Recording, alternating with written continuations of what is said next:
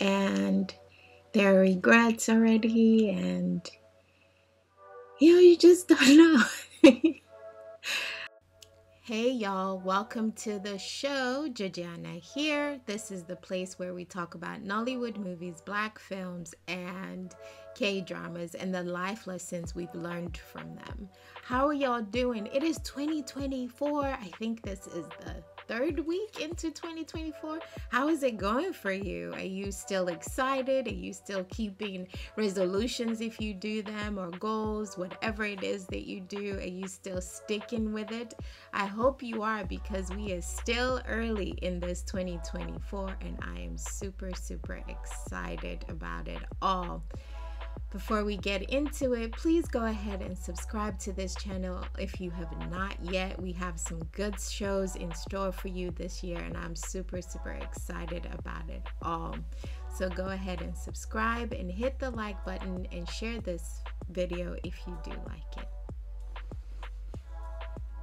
So you ready to talk about Navillera? It is the 2021 Netflix K-drama. The general synopsis says a 70-year-old man with a dream and a 23-year-old man with a gift lift each other out of harsh realities and rise to the challenges of becoming ballet dancers, which was really awesome. But my question to you today is, what do you regret and wish you had a do-over of, right? I'm going to tell you mine towards the end of this video, but we all live with regrets.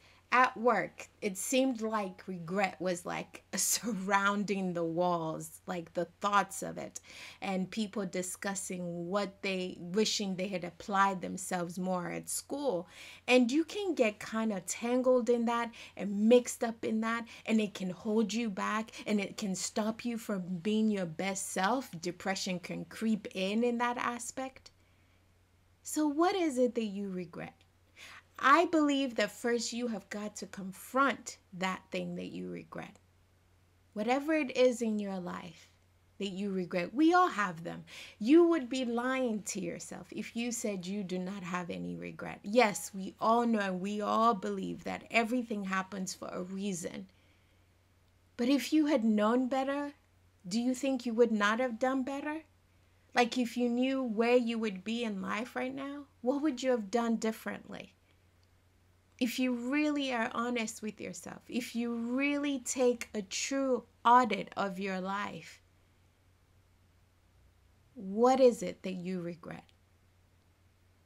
First, you have to start with being honest with yourself that you have that regret, and that regret is holding you back. This 70-year-old man, he had Alzheimer's, and he always wanted to do ballet. And now at his older age, he's now going on the journey of doing it. And oh my goodness, did his families have opinion about that? The people that were in the ballet area, they had criticisms for him regarding that. But he did not allow that to stop him. He kept going. He kept doing his thing. And he held up. And he did not quit, even though the Alzheimer's was creeping in. He did not give up because he didn't want to live the end days of his life knowing that he didn't try. But he would now end his life knowing that he tried at ballet, and that would not be a regret at the end of his life. What do I regret? I regret quitting all the time when things got hard. Whether it was piano, whether it was a business, whether it was a relationship, I regret that. But there's nothing I can do about the past. I can only focus on where I am going. So going forward, knowing that I quit so many things and I don't want to regret quitting those good things, I want to now stay focused and be aware and be mindful that, hey, you quit things too quickly. Hold on. Step in there. And it's not too late for me to learn piano if I wanted to.